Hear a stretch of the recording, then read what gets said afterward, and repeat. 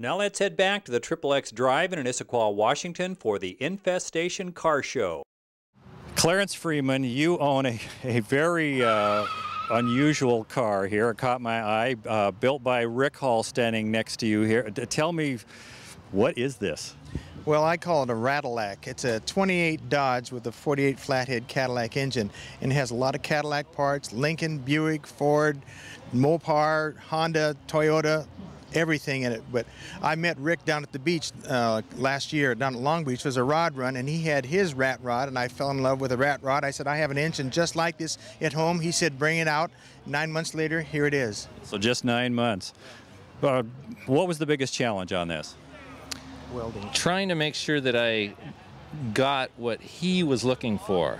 He kept asking me, is this right? Is this right? Is this right? And I kept saying, Clarence, you got to come out to the garage when it's done and be able to walk in and go, wow, you know, to really love the car. Because why have something that you don't like driving? Why have something that just sits there and collects dust? What was your first impression when you came out and saw the finished product?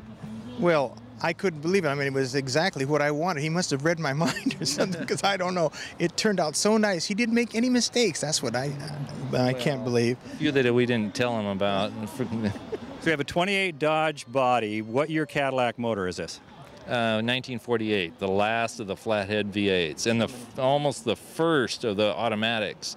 So it's a nice blend of old school flathead V8 and an automatic, which makes it really nice to drive. This thing will go down the freeway is about as fast as you need to go and beyond. So it's really nice to drive.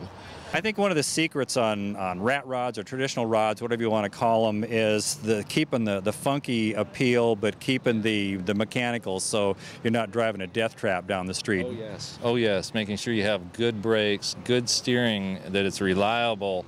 That, you know, I went over this thing 2 or 3 times, making sure that it was, you know, solid, reliable, safe. You don't want it having problems in the parking lot starting. You don't want to be driving around and it having strange steering problems. You want something that's fun. And it turned out to be fun. It was a blast. What's the cubic inch on the 48 Cadillac motor, and what's the transmission and rear end that you have? This is 346. Yeah, 346 cubic inches. It's a Hydromatic 4-speed, and the rear end is a 9-inch Ford out of a mid-60s Ford pickup, because the 9-inch allowed us to get gear ratios, which came in handy because we didn't quite get the gear ratio he wanted. We could change it. We changed it really quickly, and it got the gear ratio he wanted. Gentlemen, thank you very much for being on the Vintage Vehicle Show. This is a fun, very cool car. Thank you.